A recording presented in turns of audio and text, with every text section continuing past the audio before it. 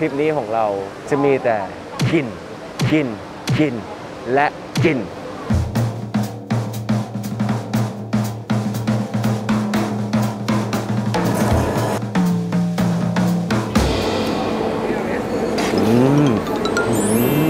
เรียกว่าเป็นสตรีทฟู้ดร้านแรกที่ได้มิชลินสตาร์คนอย่างเยอะ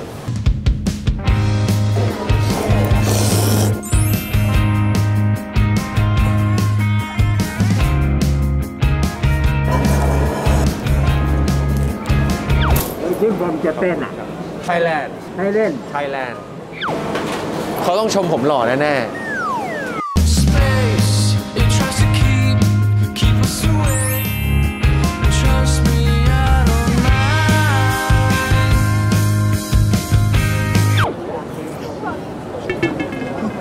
ผมมากตัดเลี่ยนทุกอย่างอ๋อ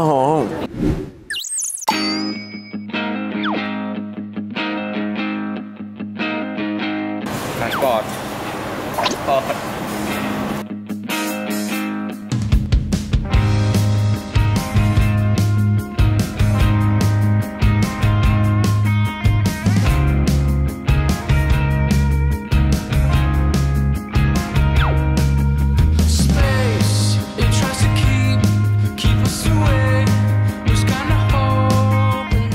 อาละครับผมสวัสดีครับทุกคนยินดีต้อนรับเข้าสู่รายการอาหารของเล็กนะฮะไหนๆตอนนี้ประเทศเปิดเนี่ยที่ใกล้ที่สุดของเราที่ตอนนี้ที่แบบไปได้นะฮะก็คือสิงคโปร์นั่นเองแล้ววันนี้ก็ต้องขอบคุณทางแอร์เอเชียด้วยที่สนับสนุนการเดินทางของพวกเรานะครับผมนอนหลับปุ๋ยสบายมากทริปนี้อาหารของเล็กมาต่างประเทศทั้งทีนะครับผมแน่นอนว่า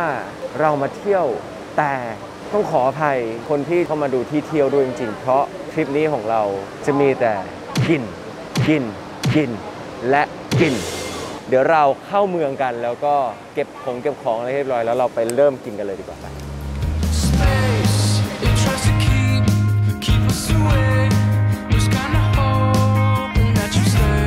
นี่ครับจากจุดเจเวลเมื่อกี้นะที่เป็นน้ำตกนะเราก็จะลงมาที่ชั้นใต้ดินคือจริงๆต้องบอกว่าวิธีการเข้าเมืองของสิงคโปร์เนี่ยมีเยอะมากแต่แบบนั่งรถบัสนั่งรถใต้ดิน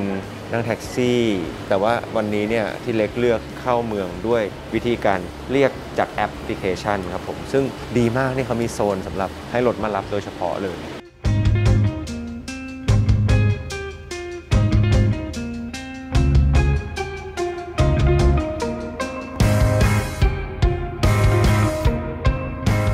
เอาละครับคุณผู้ชมตอนนี้เรามาถึงสิงคโปร์แล้วนะครับผมซึ่งพวกเล็กเนี่ยเลือกพักกันแถวไทน่าทาวน์เพราะว่าวันนี้เนี่ย EP แรกของสิงคโปร์ของเราเนี่ยผมจะพาไปกินเรียกว่าเป็นอาหารโลคอลซึ่งจริงๆแล้วคุณผู้ชมอาจจะยังไม่รู้นะเพราะเล็กก็เพิ่งทำการบ้านมาก่อนมาเหมือนกันว่าวัฒนธรรมสตรีทฟู้ดของเขาเนี่ยขึ้นบัญชีเป็นมรดกโลกเพราะฉะนั้นเดี๋ยววันแรกอย่างที่บอกเล็กจะพาไปตะลุยสตรีทฟู้ดอาหารโลคอลของสิงคโปร์ไปอย่างที่บอกนะครับผมสตรีทฟู้ดของสิงคโปร์เนี่ยคือคุณผู้ชมอาจจะคิดภาพว่าแบบสตรีทฟู้ดของสิงคโปร์ต้องเป็นแบบเหมือนบ้านเราหรือต้องเป็นแบบริมถนนจริงๆข้างทางจริงแต่ว่าจริงๆแล้วเนี่ยสิงคโปร์เนี่ยด้วยการจัดการของเขาคือประเทศเขาเล็กๆใช่ไหมครับเขาก็อยู่บนแบบตึกสูงกันเขาจะไม่ค่อยมีพื้นที่สำหรับเปิดเป็นร้านอาหารเขาจัดการมาให้พวกร้านอาหารที่โลคอลเนี่ยหรือว่าเคยเป็นสตรีทฟู้ดเนี่ยจะขึ้นมาตั้งอยู่บนตึกที่เรียกว่า Hawker Center ซึ่ง Hawker Center เนี่ยก็คือตึกที่รวบรวมร้านอาหารในชุมชนนั้นๆเอาไว้ครับผมซึ่งในเกาะสิงคโปร์เล็กๆเนี่ยมีเป็นแบบร้อยที่เลยเพราะฉะนั้นเวลาหิวเนี่ยคนสิงคโปร์เขาจะอาศัยเจ้าพวก Hawker Center พวกนี้ครับ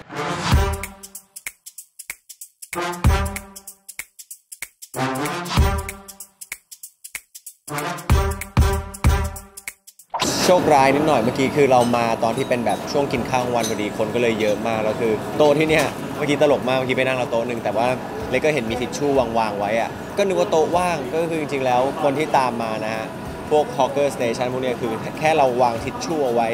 หรือวางนามบัตรเอาไว้เนี่ยก็คือถือว่าโต๊ะนั้นมีคนจองไว้แล้วนะครับผมด้วยความที่บอกว่าจะกินร้านโลคอลใช่ไหมก็เลยไปเซิร์ชมาพยายามหาว่าจริงๆแล้วคนสิงคโปร์อาหารของสิงคโปร์มันคืออะไรก็เลยเจอคร่าวๆว่าจะมีสเต๊ะลักซาแกงหัวปลาข้าวมันไก่ซึ่งที่มาฮงริมเนี่ยเพราะว่าด้านหลังเลยครับผมเป็นร้านที่ขายลักซาที่เขาได้แบบมิชลินบิบกูมอง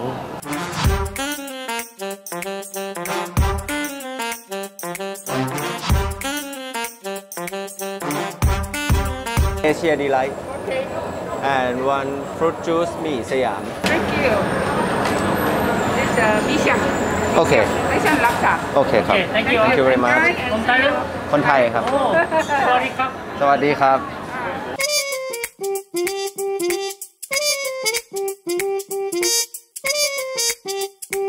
สั่งมา2อย่างครับผม อันนี้เป็นเอเชียดีไลท์ลักซาครับผม อันนี้เป็นฟรุตจูสมีสยาม อันนี้มีคำว่าสยามด้วยนะ เรามาที่ลักซาก่อน อันนี้ด้วยความไม่เคยกินกลิ่นเหมือนแบบกลิ่นเหมือนแกงกะทิขนมจีนเว้ย แล้วเขายังมีเครื่องอะไรมาให้ไม่รู้นะคะในช้อนก็ผสมเข้าไปเลย ซึ่งลักซาร้านนี้คือเขาให้เครื่องก็คือจะมีกั้งกระดานนะครับผม มีกั้งกระดาน มีไก่ มีกุ้ง มีหอยแครงมีเต้าหู้ถั่วงอกนะอยากรู้มากเลยเป็นไงขอชิมก่อน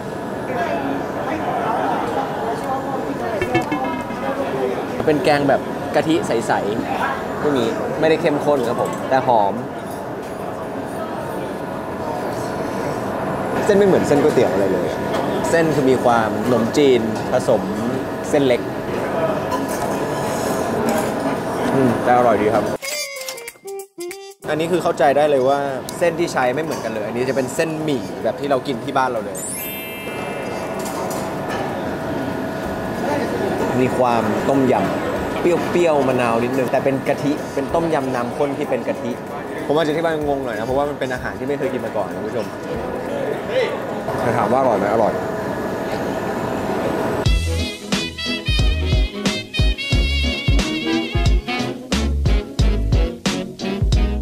แหล่งที่2ที่เรามานะครับผมคือ China Town ครับผมต้องมาที่ถนนที่มีชื่อว่า Smith Street นะครับผมเดินตรงเข้ามานี่เขาเขียนอยู่หน้าร้านนะครับผม The World's First Hawker Award One Michelin Star เรียกว่าเป็นสตรีทฟู้ดร้านแรกที่ได้ Michelin Star คนอย่างเยอะ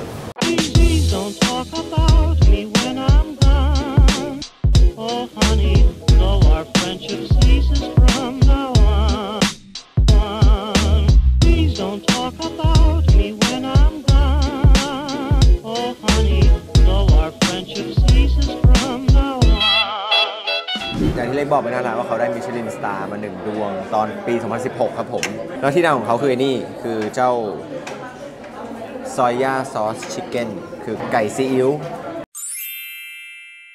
ที่นี่เขายังมี2แบบนะก็คือจะมีไก่ใช่ไหมมีไก่ซีอิ๊วมีหมูแดงหมูกรอบแล้วก็มี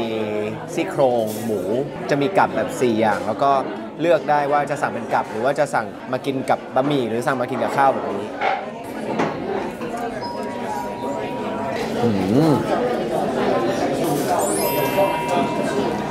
คือถ้าเกิดว่าใครเคยไปเที่ยวแบบฮ่องกงอะไรเงี้ยพวกร้านอาหารคือเขาก็จะมีขายเป็นหมูแดงหมูกรอบไก่ซีอิ๊วแบบนี้แต่ว่าโดยปกติแล้วเราจะมองข้ามไก่ซีอิ๊วไปอาจจะไม่ทุกคนแต่เล็กเองเล็กจะมองข้ามไก่ซีอิ๊วไปอย่างเมื่อกี้เล็กเข้ามาได้แบบโอ้ยอยากกินหมูกรอบอยากกินหมูแดงแต่ว่าพอรู้ว่าไอตัวที่ขึ้นชื่อของเขาคือไก่มันนุ่มแบบเอาเข้าปากไว้มันหายไปเลยแล้วก็หนังมีความแบบเค็มแบบกลมกล่อมหมูไก่โคตรอร่อยเลยไก่อร่อยมาก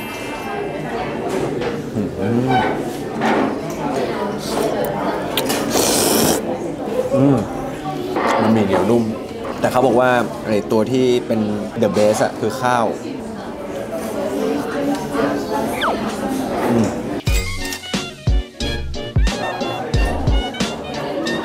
มีความเป็นแบบหมูแดงของน้ำผึ้งแบบคือเนื้อเขาไม่ได้เปื่อยแต่ว่าแบบมันเป็นรสชาติที่เป็นหมูที่เคี้ยวง่ายหมูกรอบครับหมูกรอบทั่วไปครับมานี่ต้องกินไก่ซิวต้องกินไก่ซิวอันนี้เป็นไก่ซิวที่อร่อยที่สุดในชีวิตเล็กร้านอะไรนะเลี้ยวฟานฮอคเกอร์แชน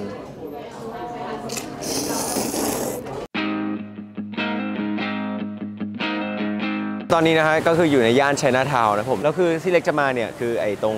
China Town Complex ซึ่งจริงๆเราข้างบนเนี่ยเขาจะมีเป็นฮอคเกอร์เหมือนกันจะมีพวกสตรีทฟู้ดดูข้างบนเหมือนกันแต่ว่าไม่รู้ทำไมวันนี้เหมือนปิดปรับปรุงแต่ว่าอันนี้เดี๋ยวจะให้คุณผู้ชมได้ดูแบบบรรยากาศของ China Town บ้านเขาที่จากข้างหน้าเนี่ยเป็นถนนใช่ไหมแต่เข้ามาเนี่ยจะเป็นถนนคนเดินใหญ่ๆเลยไปเดินเล่นไหม Space, it tries to keep miles away. Was kinda hoping that you stay very close,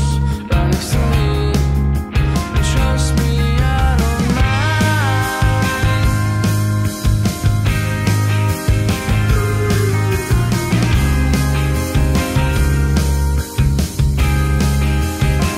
นี่ครับผมถ้าเกิดเราเดินทะลุไชน่าทาวน์มาแล้วผมเราก็จะเจอกับวัดเขี้ยวแก้วถ้าจำไม่ผิดนะฮะวัดพระเขี้ยวแก้วซึ่งเขามีงานซึ่งไม่อยากจะพูดแบบนี้เลยแต่ว่าวัดเขี้ยวแก้วนี่ไม่ใช่จุดหมายของเรา แต่จุดหมายของเราเนี่ยอยู่ตรงข้ามวัดเขี้ยวแก้วก็คือ Maxwell Food Center ครับผมนู่นครับ Maxwell เนี่ยชอบมากเลยอ่ะผ่านไปด้านนู้นหน่อยได้ปะชอบมากความแบบตึกแถวแบบโบราณแล้วแบ็คกราวด์เป็นตึกสูงชอบมากนี่ครับผมเราอยู่หน้า Maxwell Food Center ครับผมเขาบอกว่าถ้าเกิดว่าอยากเก็บพวกฮอกเกอร์ให้ครบเนี่ยเก็บก็คือที่มีชื่อเสียงดังก็จะ Maxwell ครับผมมีไชน่าทาวน์คอมเพล็กซ์ซึ่งวันนี้ปิดมีนิวตันมีรอพาซาดซึ่งเดี๋ยวเราจะไปแต่ว่าที่ Maxwell มีร้านที่ทีมงานสาวๆเนี่ยอยากกินกันมากๆอยู่ใน Maxwell เข้าไป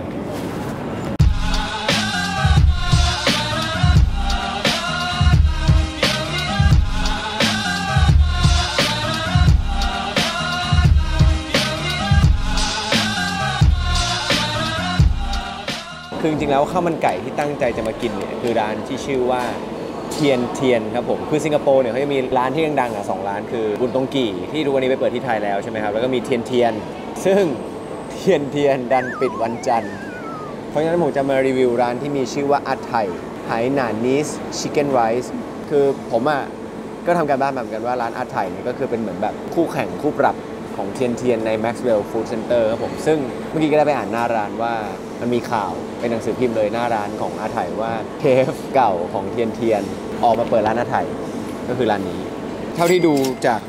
สายตาเนี่ยคือน่าโดนมากนะเป็นข้าวมันไก่ที่น่าโดนมากเล็กชิมแบบไม่มีน้ำจิ้มผู้ชมเคยกินแบบฟิลไก่แช่เหล้าอะไก่เขาเหมือนแบบแช่เหล้ามาแล้วอะแล้วคือเนี่ยดูเห็นเหมือนแบบฟิลเจลลี่ตรงนี้ปะ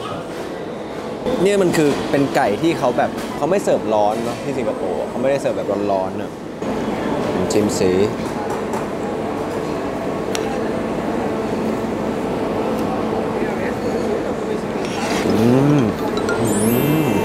อร่อยมากตัวไก่นุ่มมากอันนี้นุ่มกว่า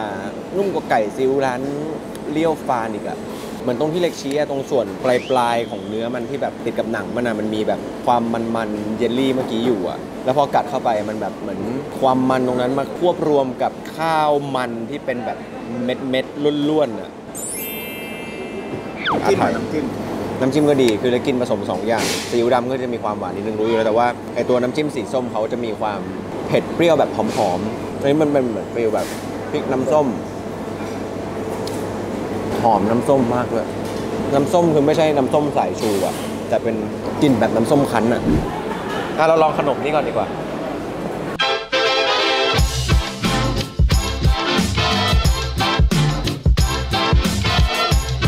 How much ครับ This one 2 order, this one 1 order, 4 order. Here. Where came from Japan อ่ะ Thailand เขาต้องชมผมหล่อแน่ๆชิมอันไหนก่อนดีอันนี้ดูซอฟต์สุดเนาะแต่แบบเท่าที่จับนะคุณผู้ชมมันเหมือนแบบแป้งข้าวเหนียวแป้งโมจิอะมันคือขนมอะไรวะมันคือขนมอะไรขนมเทียนปะขนมเทียนขนมเทียนเลยขนมเทียนอร่อยแต่ว่าไส้ไม่เหมือนกันนะครับบอกสีขาวคือไส้กรีนบีนถั่วสีแดงคือไส้พีนัทเขาบอกอันนี้คล้ายๆแป้งโมจิสอดไส้พีนัทบัตเตอร์ฟิวนั้นส่วนอันนี้นี่สิฟิลเหมือนขนมถ้วยแต่พอดูใกล้ๆอ่ะเหมือนขนมผักกาดแบบยังไม่เอาไปผัดอ่ะซอสที่ถ้าเป็นเหมือนกลิ่นแบบเต้าเจี้ยวเป็นเต้าเจี้ยวแบบที่เหมือนแบบจิ้มข้าวต้มปลา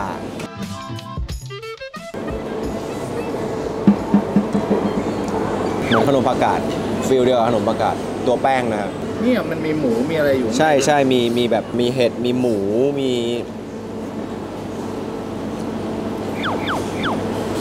ลองดูก็ได้ครับไม่ลองก็ไม่เป็นไรแต่ว่านี้อร่อยโอเคหลังจากให้เฮียชิมก็เลยรู้เลยว่ามันรู้เลยว่ามันคล้ายอะไรคล้ายจุ๋ยกล้วยขนมถ้วยจีนครับผมแล้วเขาจะมีซอสเป็นแบบเผ็ดๆมาให้กินด้วย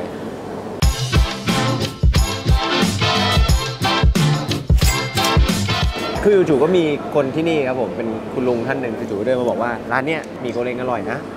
ก็คือเนี่ยเมื่อกี้ที่เล็กบอกว่าอย่างไอ้พริกน้ำส้มอ่ะมันหอมน้ำส้มจริงเพราะว่าเล็กว่าเขาใช้ส้มว่ะใช้ส้มเป็นไงหอมกระทะมากด้วยความที่เขาผัดกับกระทะใหญ่ๆมันก็หอมกระทะเส้นหนึบพริกเผ็ดคือเล็กไม่เคยกินหมี่โกเล้งอ่ะแต่ว่ามันก็จะแตกต่างกับผัดหมี่ธรรมดาอยู่ครับผมมันมีความเผ็ดความเปรี้ยวอะไรบางอย่างอยู่ในตัวซอสที่เขาผัดด้วยอร่อยมาก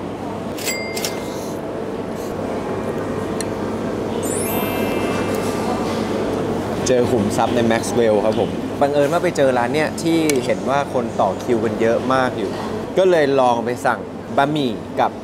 เป็ดย่างและหมูแดงมา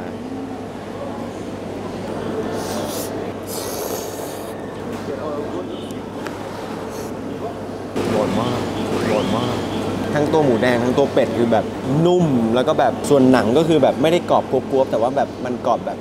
ซวบๆร้านเนี่ยเขาเหมือนแบบไม่รู้ว่าซอสหรือว่าการย่างของเขาอ่ะมันมีความแบบขมนิดนึงคือมันอาจจะเกรียมอ่ะมันเลยแบบมีความขมนิดนึงมันทำให้แบบซอสราดของเขามันหวานตัวเนื้อสัตว์เขามันมีความขมโอ้อร่อยมากเรามาสิงคโปร์วันนี้เราจะมาแบบกินและกินเพราะฉะนั้นยังไม่จบกับการกินในวันนี้ยังมีอีกออเกอร์เซ็นเตอร์หนึ่งที่จะพาไปโตเข้าใจมาเทคเอาไว้อันนี้ก็โตอ๋อthat's okay ครับขอบคุณครับ thank you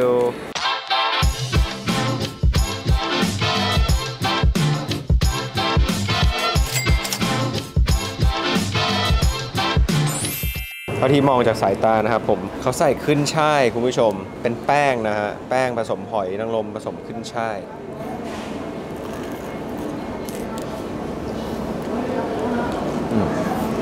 นี่ดี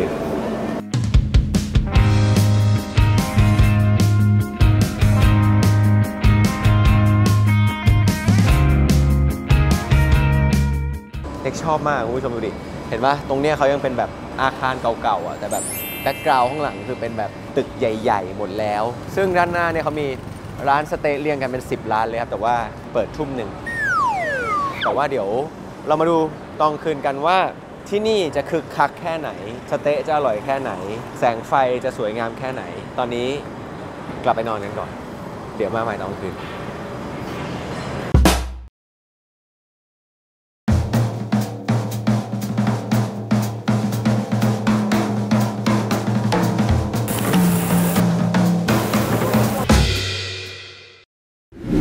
มันคนละเรื่องเลยครับคือเมื่อวันเรามาเนี่ยทุกอย่างยังปิดอยู่ถูกไหมครับมีแค่เหมือนฟู้ดคอร์ทข้างในที่เปิดอยู่แต่ว่าอย่างที่เล็กบอกว่าตรงนี้มันเป็นสเต๊ะสตรีทพอตกกลางคืนแล้วขนาดนี้วันจันทร์นะคือเขาเปลี่ยนถนนให้เป็นแบบที่นั่งกินสเต๊ะหมดเลยครับผมแล้วก็ควันขโมงคือย่างสเต๊ะกันแบบหนาแน่นอ่ะเท่าที่เล็กเห็นนะจะมีร้านสเต๊ะทั้งหมดประมาณ9 ร้านที่แบบตั้งเรียงรายอยู่นี้นะครับผมแต่ว่าเดี๋ยวเข้าไปดูบรรยากาศแล้วก็สั่งสเต๊ะสักร้านมาลองชิมกันครับไป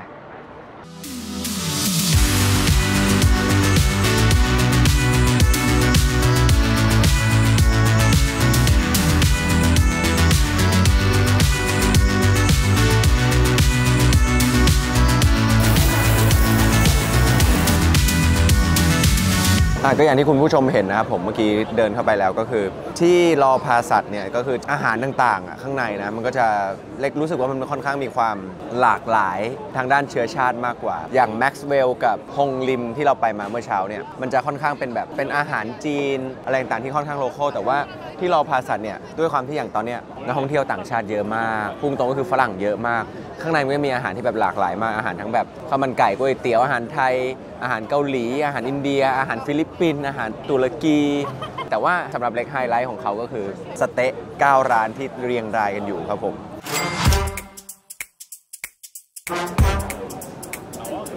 สเต๊ะที่นี่เนี่ยสเต๊ะที่นี่เนี่ยเขาจะไม่มีหมูเหมือนบ้านเราจะมีให้เลือกระหว่างเนื้อแกะไก่กุ้งนะครับผมกลับไปสเต๊ะเรามาที่เบอร์ยานี่ก่อนคือให้เยอะมากให้เยอะแบบใครจะกินหมด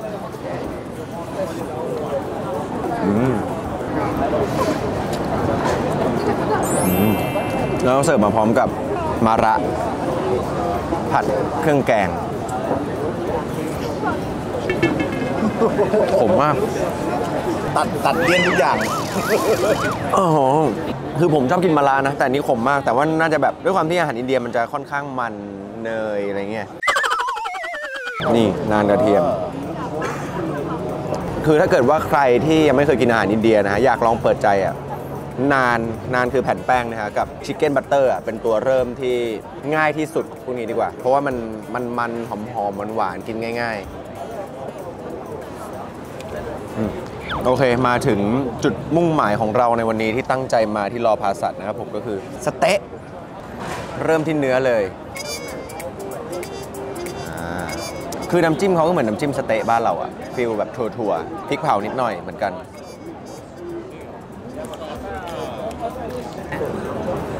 ขอชิมก่อนขอชิมหน่อยรอบเนื้อนุ่มหนักไปทางหวาน2 ไม้ไม่พอยังไม่รู้รสเท่าไหร่หวานเน้นหวานแต่พอจิ้มแล้วมันจะมีความเค็มความมันเพิ่มขึ้นมาข้าวนี้ไก่ประเทศนี้ไก่อร่อยอะงงไก่พวกข้าวมันไก่แล้วนี่คือน้ำจิ้มของร้าน9ร้าน10ครับผมคือร้านที่ดังอะคือร้าน7ร้าน8แต่ว่า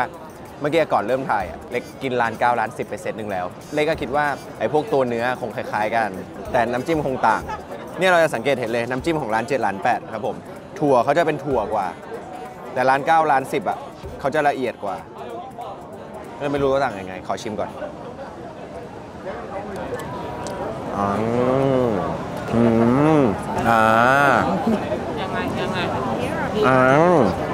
น้ำจิ้มร้าน9ร้าน10หวานกว่านิดนึงแต่เอาจริงร้าน9ร้าน10ย่างเนื้อกับไก่อร่อยกว่า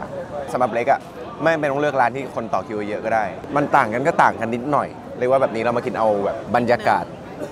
อันนี้ดีกว่าที่แกะมาให้แล้วแต่เนี้ยอันนี้ไม่แกะหน่อยอันนี้ขนมจากไม่ใช่อันนี้คือเขาเรียกว่าโอตะคืออันนี้เป็นห่อหมกปลาครับผมเป็นฟิลห่อหมกปลาอร่อยอันนี้อร่อยเนื้อเนียนๆเลยอันนี้อร่อยอันนี้จากร้าน9ร้าน10ที่รอพาสัตว์เนี่ยเพิ่งเคยได้ยินแล้วก็เพิ่งเคยมาครั้งนี้เป็นครั้งแรกหลังจากที่เล็กเคยมาสิงคโปร์ตั้ง7-8 ครั้งนะแนะนำให้ควรมาเป็นอย่างยิ่งในตอนเย็นครับผมรอพาสัตว์ฮอกเกอร์เซ็นเตอร์ที่คุณห้ามพลาดเด็ดขาด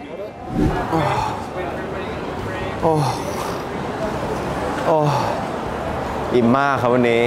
อยากจะบอกคุณผู้ดูนะครับว่า EP เนี่ยเป็นแค่แบบน้ำจิ้มพาร์ทต่อไปของสิงคโปร์เนี่ยแน่นอนเรื่องที่น้องให้คุมนะครับผมซึ่งจะเป็นอาหารแบบไหนแต่เล็กทำการบ้านหนักมาก EP ต่อไปเนี่ยอย่าลืมติดตามดูอาหารของเล็กเรื่องที่เราจริงจังสำหรับวันนี้อย่าลืมกดไลค์กดแชร์กด Subscribe กดกระดิ่งกันด้วยนะครับผมหวังว่าจะถูกใจคุณผู้ชมเล็กก็ดีใจได้เปลี่ยนบรรยากาศออกมาข้างนอกบ้างนะครับผมหวังว่าจะสร้างความบันเทิงให้กับกระเพาะคุณผู้ชมไม่มากก็น้อยสำหรับ EP นี้อาหารของเล็กเรื่องที่เราจริงจังขอตัวไปย่อยก่อนบ๊ายบายครับ